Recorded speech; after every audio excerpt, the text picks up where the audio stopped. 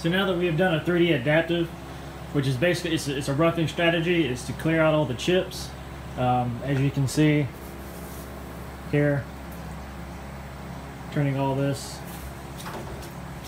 So now, since we roughed the part, you saw the last step, the end mill going around the perimeter.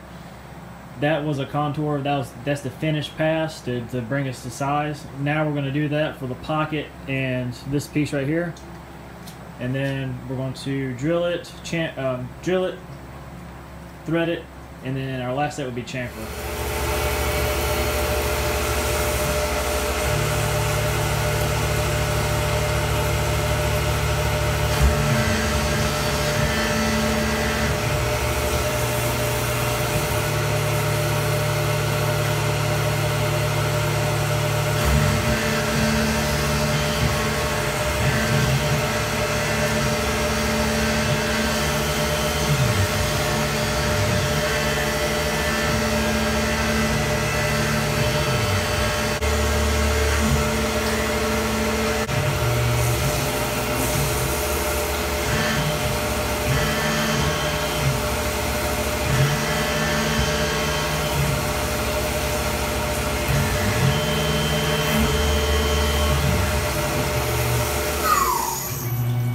Now we're just going to drill for our taps.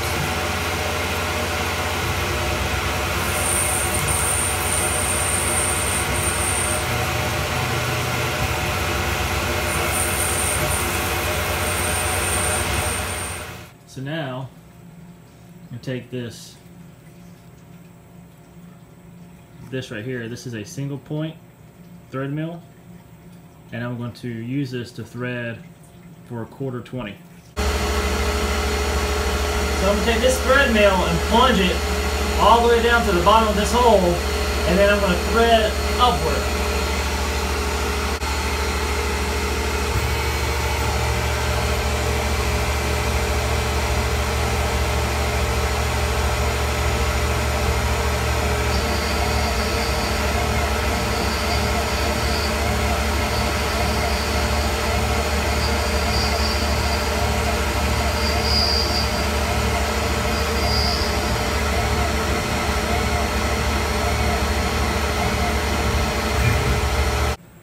So now we're going to do a chamfer, and we're going to chamfer the holes that we just threaded.